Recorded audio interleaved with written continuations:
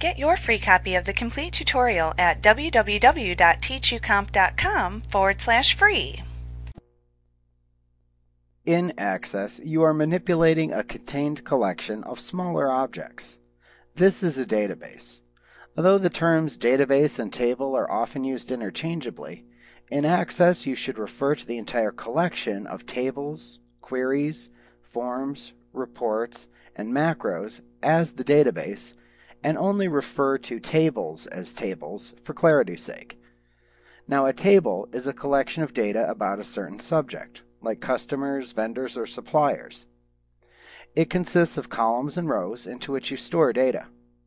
The columns all contain only one type of data and are called fields.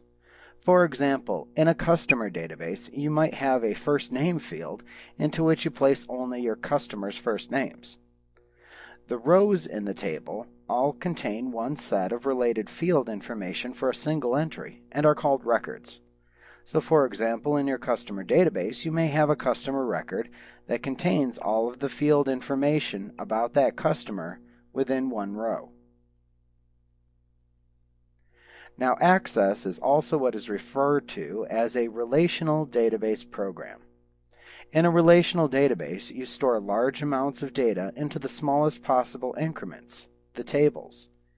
You then relate these tables together by joining common fields between them.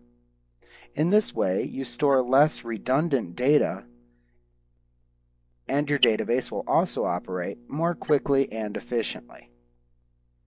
Now, when you relate tables, you are then able to access any data in the related tables. Like what you see? Pick up your free copy of the complete tutorial at www.teachucomp.com/free.